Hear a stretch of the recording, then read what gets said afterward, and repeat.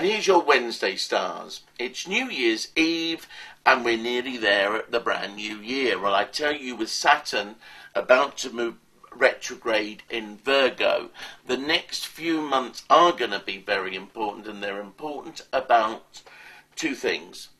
They're important for academic, intellectual and scientific study, and they're also important for you to get a new life vision, to construct something which is based upon not just your ideas, but the possibility of reaching out to the world, something foreign, something global marketing.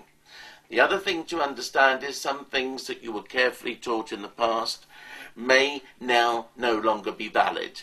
It is important for you to understand that there are certain people around you who are too rigid, maybe even repressed in their ideas, and it's preventing you from reaching new opportunities. A whole new way of thinking, a whole new life vision needs to be founded and constructed, and it starts from today and takes you right the way through to the middle of the year. Important stars.